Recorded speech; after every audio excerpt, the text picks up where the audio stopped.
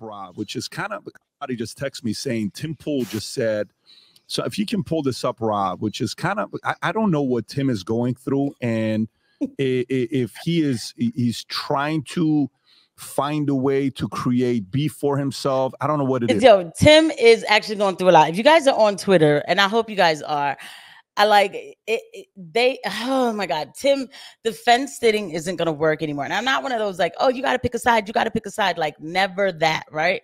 Like do you definitely just do you or whatever. You don't have to quote pick a side. But Tim acts like he's not picking a side.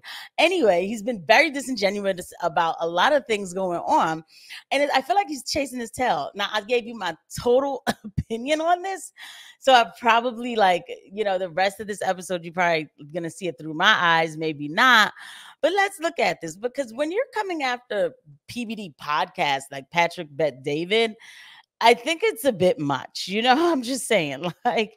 Is we don't process a lot of how Tim is processing this. A guy comments and said, take notes, Tim Cass.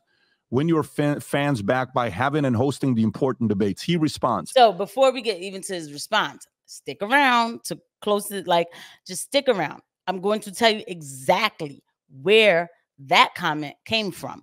And then you'll understand why Tim is losing his mind. Actually, I was asked to do the debate and turned it down.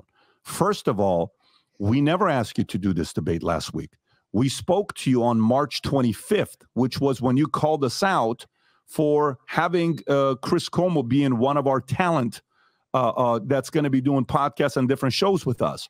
You were not happy. You said it was, what was his words? He says something effing dumbest effing decision ever. He said something like that, if I recall. He didn't have nice words. No, but by the way, totally fine. I think he's actually a very talented guy.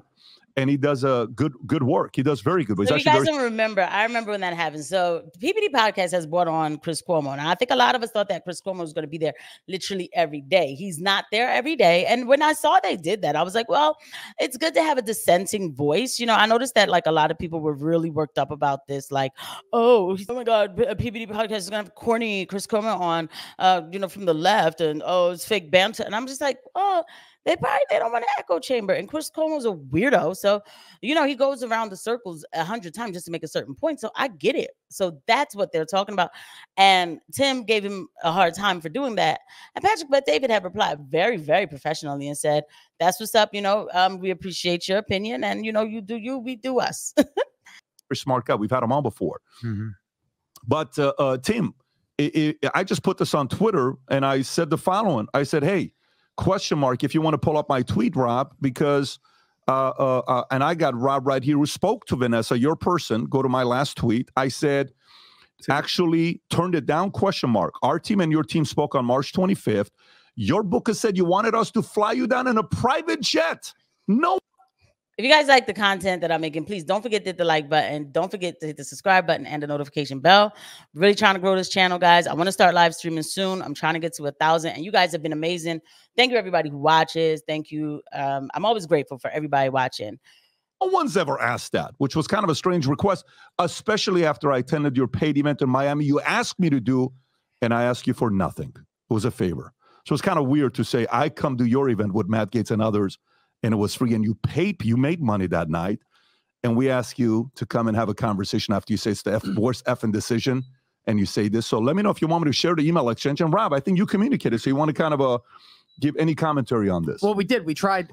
It's difficult to figure out the first class jet issue. We weren't looking, that's not in the budget for the event that we had. So what we offered was, what we normally offer: round trip accommodations, a business or first class flight, a hotel. When they said that they needed the private jet, we offered to do the podcast on a different day and time so that he could fly down on a commercial plane, but still keep his recording schedule and come work with us and do the podcast. Mm-hmm. And they continued to insist after multiple times that they just wanted the private jet. So that was the. Okay, let me tell you this. I don't fault a so-called, like, I don't want to say so-called celebrity, right? But like, I don't fault a person for making certain demands in their contracts. It's like one of those things, like, if you want to talk to me, like if you want to come through, you know what I'm saying, and have something to say or whatever, you know, you want me to talk to you or whatever, excuse me, and I have something to say, this is what I demand. And it's up to the person to say yes or no. But it looks like Tim in the back end in last minute was like, you know, oh, by the way, I need a private jet. So it kind of makes you feel like this person did not want to have the debate. You know, like I will say, I don't know that I've heard of any podcast person doing this. I've heard of private coaches doing things like this, and that's fine. Like, people can ask for whatever they want. So I'm never one of those who's going to be like, what, you think you're special? You think you're all that? Like, no, but you're also being disingenuine though. That's what you're being. You're not being genuine. You're not negotiating. Well, he does live in a city that's not located near a big airport. I mean, literally, I think he's somewhere out in West Virginia. Tim, I'll say a bunch of nice things and maybe something you should look into.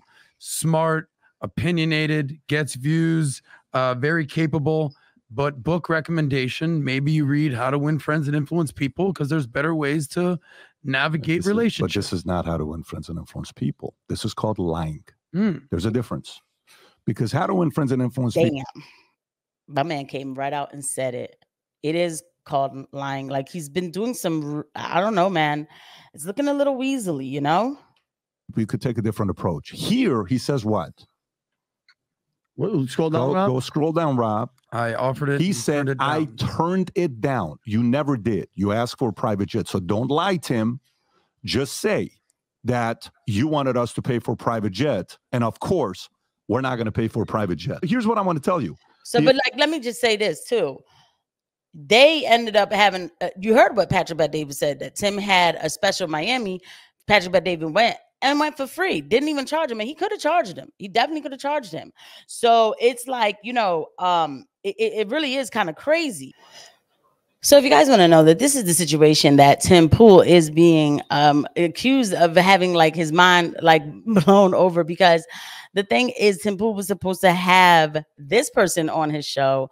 He made every story up as to why he couldn't. It was like a whole thing. And then now people are looking, the Hodge twins has this person on their show. So it's like lately, especially with the conflict in the Middle East, Tim makes these weird like farming, engagement farming kind of posts. And it's like, bro, like, why? We need you to speak the truth. We need reality from you. You have a huge platform. Just speak in reality. It's not even about picking sides or anything. Americans should know certain things, right? Like, why are our elected officials making anti-Semitism bills? Why are our elected officials, you know, sending more money to other countries and all of that? So people are relying on Tim Pool and his platform, and all he's been doing is just kind of being very watered down, to the point where he even had Aaron Mate on, which, I mean, I respect him for having Aaron Mate on, but Aaron Mate is giving him the history of Israel. And then Tim is like, I don't believe you. I don't believe you. I don't believe. And Aaron Mate finally be like, but this is my heritage. I used to live there. Like, I know what I'm talking about. Right.